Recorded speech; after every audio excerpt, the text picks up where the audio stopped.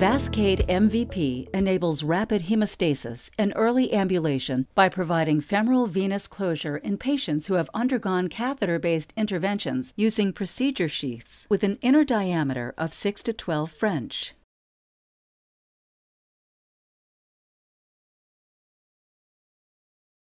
Prior to VASCADE MVP insertion, remember to flush sheath with saline, then dip device tip in saline momentarily prior to use.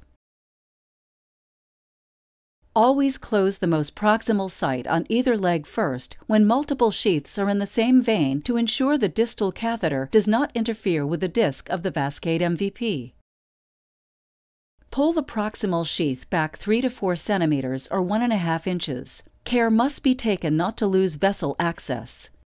With short strokes, insert VASCADE MVP until white lock is midway into hub of existing short sheath. Deploy disc by separating black actuator and silver handle until a detent is felt and green segment remains visible. Remove sheath over the device and position disc against vessel wall to achieve temporary hemostasis. Apply clip at skin level. Via ultrasound or fluoroscopy, verify disc is against the vessel wall prior to collagen deployment.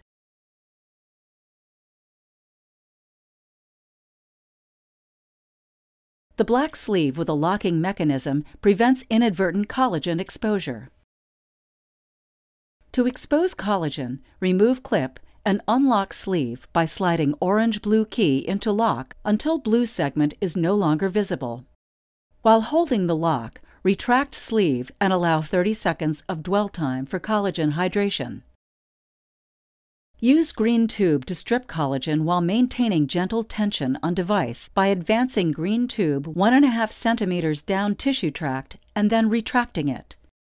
Repeat 2 to 3 times to ensure collagen releases from the core wire. Upon completion of this step, leave the green tube in the forward position.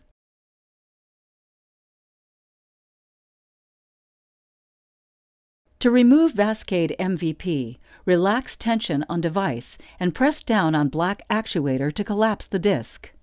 Apply gentle manual compression over the venotomy site. Gently remove the device. Continue applying compression until hemostasis is achieved. Once hemostasis is achieved, move to the next proximal sheath and repeat.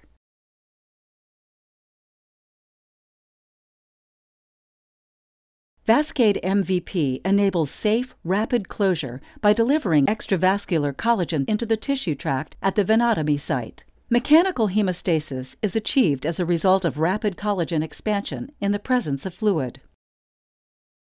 Thrombogenic characteristics of the collagen allow for rapid formation of fibrin in and around the collagen matrix, promoting coagulation. The collagen is naturally resorbed by the body over time. Nothing is left behind.